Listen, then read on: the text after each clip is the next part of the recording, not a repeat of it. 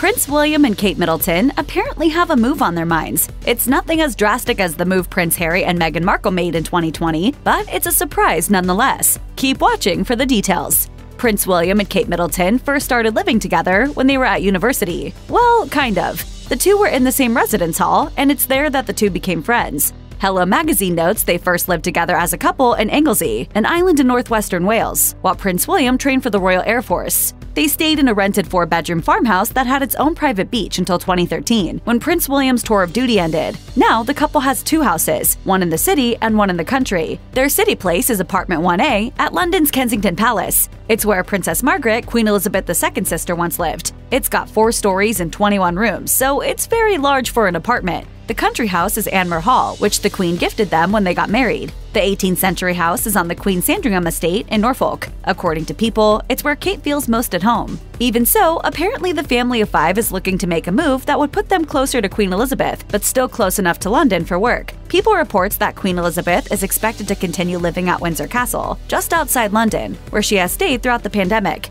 Adelaide Cottage, where Prince William and Kate Middleton wish to move this summer, according to The Sun, is just a 10-minute walk from Windsor Castle. The couple has reportedly looked into schools for their 3 kids in Windsor. A move to Windsor would not only bring them closer to William's grandmother, but also to Kate's parents, according to the Daily Mail. The Sun adds that some have said that the move to Windsor is to stop the disgraced Prince Andrew from spending too much time with his mother, the Queen.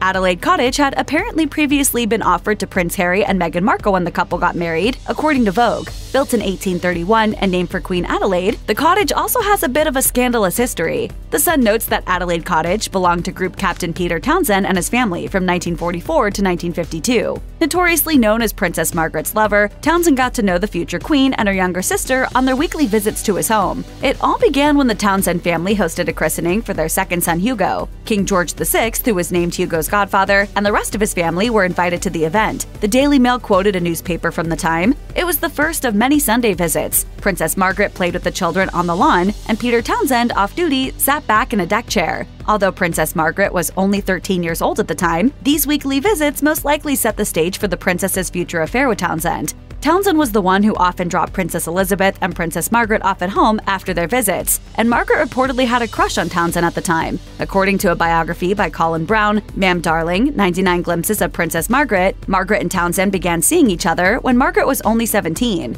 In the 1940s, Adelaide Cottage was not the coveted, alluring home that it is today. When the Townsends were living in this royal residence, the cottage was described as poky and unattractive. As pointed out by the Daily Mail, the cottage was dark, poorly lit, adorned with Victorian wallpaper, and had clunky furniture. To top that off, the cottage shared its electricity with the distant Windsor Castle, meaning that there was barely enough to power even a vacuum cleaner. Unsurprisingly, Adelaide Cottage has undergone many transformations over the years. Town & Country reports that one of the most recent renovations occurred in 2015. According to the Daily Mail, the main bedroom features gold lacquered dolphins on the ceiling, as well as a decorative rope that was taken from a royal yacht used in the 19th century.